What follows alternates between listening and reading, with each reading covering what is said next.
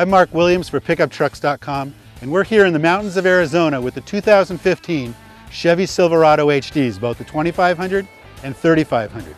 You've already seen what's new about this truck from the State Fair of Texas, but now this is our first chance to get behind the wheel. We want to give you our impressions. In the bed of the new Silverado HD, both minor and major improvements. In fact, I'm standing on 3,500 pounds of sand inside this box, which is less than half what the maximum payload capacity is of this truck now. Class leading. Although for the most part, the frame and the suspension is unchanged, they have done some fine tuning, which has upped the total towing capabilities of this truck. Not the least of which is a lot of strengthening here at the hitch, which gives this segment leading bumper pulling capability.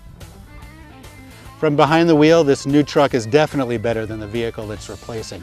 Huge improvements in the exhaust brake capabilities as well as the normal brake capabilities. So the transmission, the Allison transmission with the Duramax or the heavy-duty GM transmission with the 6-liter V8 do a much better job of keeping all the loads that you're carrying under control, and that's exactly what we found. We towed a 6,000-pound trailer, a 12,000-pound trailer, and even a monster 15,000-pound trailer.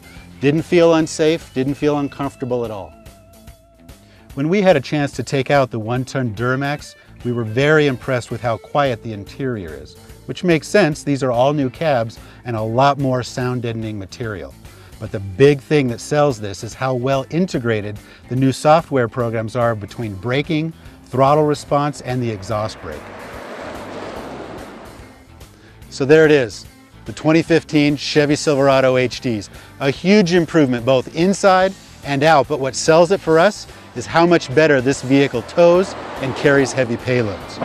If you want to know more about this truck or any other truck in the segment, go to PickupTrucks.com.